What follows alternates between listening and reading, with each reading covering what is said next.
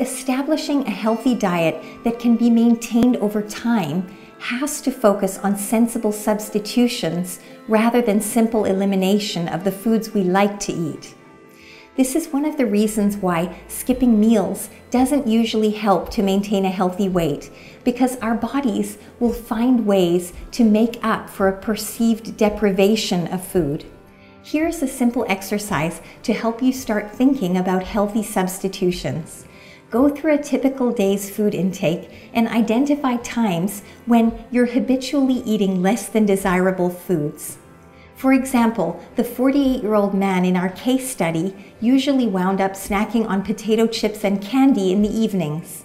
What if that unhealthy snack food were to be replaced with a healthy, satisfying dip and some fresh, crisp veggies?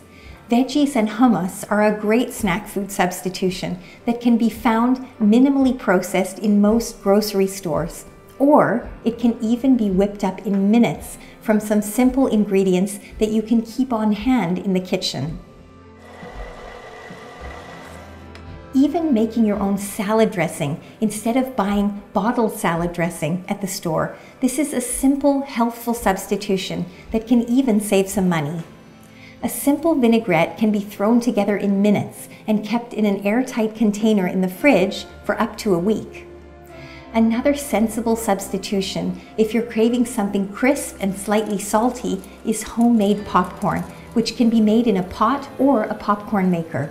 An added benefit, you get to control the salt, and if you're using any oil at all, you can control the amount and type of oil that you use.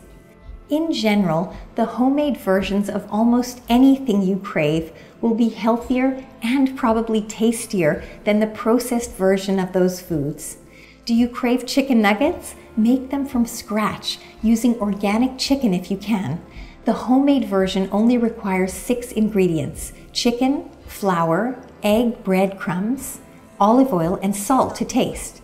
Compare that with the ingredients in fast food chicken nuggets.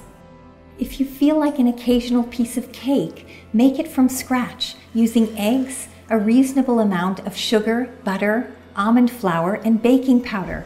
A slice of cake like this is almost guaranteed to be more satisfying, and your dessert intake will be tempered because you're making it yourself. You're not going to make dessert every night if you're cooking yourself, because it's too much damn work. And so there's something about the act of cooking that enforces, without us even being conscious of it, a healthy, wholesome diet.